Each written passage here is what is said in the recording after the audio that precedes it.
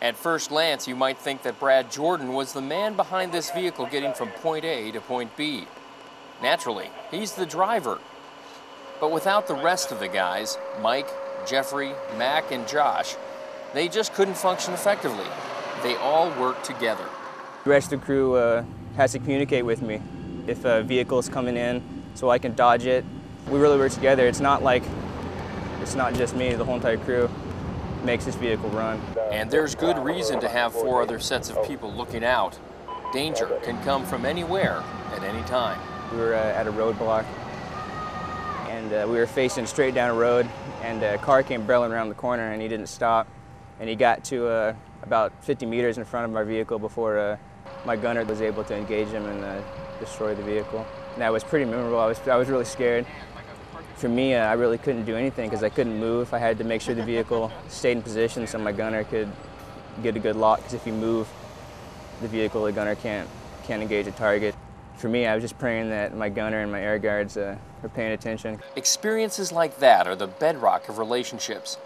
They build trust and confidence in one another under the most dire circumstances. I think just being here, being in all these tough situations, I mean, if you can't express your feelings to one another, and it's not going to work. You're going to get bent out of shape and get all stressed out. You got to be able to communicate. We're going to go park the vehicle, and then I'm going to go eat, and then I'm going to come down, take a shower, and sleep. We're going to be up all night. Brad and the crew have spent thousands of hours rolling through the streets of Mosul. And even after hours, they tend to share a lot of their time. Yeah, off duty we're always together. We're always watching movies. We all work out together. We all eat together. We're always together. You ever been to a cheese factory, dude? The better memories I have is when I came back from leave. A lot of the guys were, excited to see me, and that was I didn't think that was really going to happen. It's like, oh, another guy's back from leave. That made me feel really good, like I was part of the team. Time has brought them closer. It has also revealed great change in a country. I remember when we first got here, you wouldn't see hardly anybody out on the street. But now you can tell they're feeling a lot safer. We see kids and families at parks having picnics, and you never saw that when we first got here. Kids playing out on the street.